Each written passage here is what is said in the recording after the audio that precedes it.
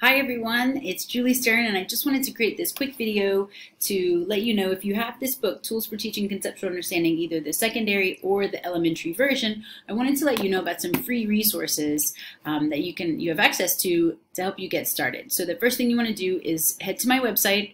It's just a simple blog, edtosavetheworld.com. And when you get to www.edtosavetheworld.com, you'll see that there's a resource tab here. So you click on the resources tab, and it's going to pop up all of these resources. And so the first place that I think is a good place to start is under this, what's called sample unit plans.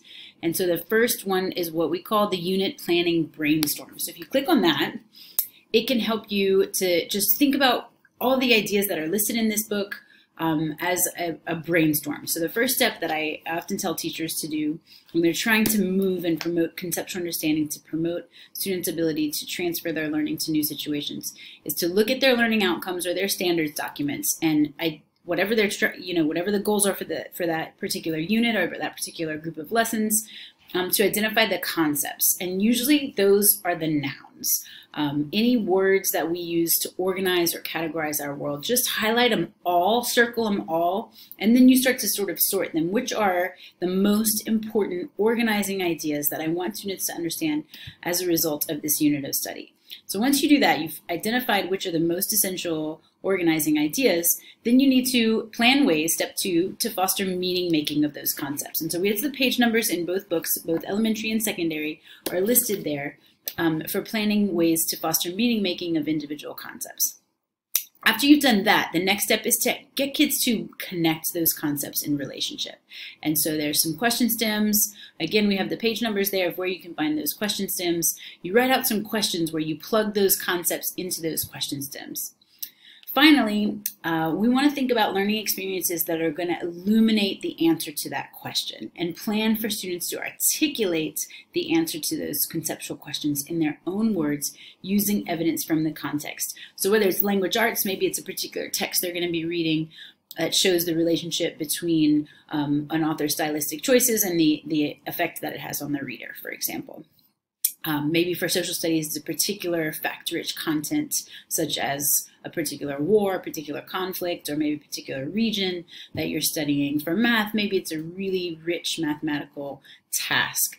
And so the piece that's often missing is getting the students to, at the end of that really rich lesson, is to get them to articulate in their own words how those concepts are related. And then the other piece that's almost always missing is step 5. Thinking of an additional context, additional really rich math problem, an additional text that kids are going to read, an additional situation in social studies, an additional science experiment where this phenomenon is present, and asking students to, again, refine and deepen their answer to that question that's in step 3. And so these are there's a brainstorming unit plan where teachers just say, Julie, how do I get started? I created this just as sort of some simple steps. And you'll see here, once you've completed this brainstorm, you can go to these unit planners. So you can click on the sample unit planners, which are also linked on my website. And so it just gives a bunch of disclaimers and some important information that I want you to know while you're reading these. But then there's some sample unit planners that we have: kindergarten, English language arts, and it goes down. And there's also some, in case you don't teach elementary, because all of the ones in this document currently are elementary.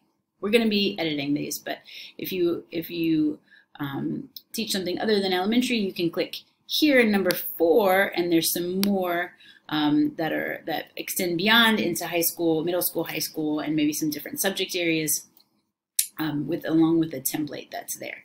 And so finally, I just want you to see that on this unit planning document, there is a link to a blank template. And all of these things you can have access to if you click on File, Make a Copy, then you have your own copy that you can type into. I have to keep them view only because these are shared with people all across the world.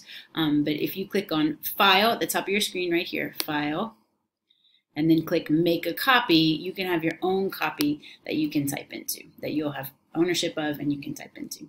That's all I have for you guys today. Please feel free to reach out if you have any questions. Thanks.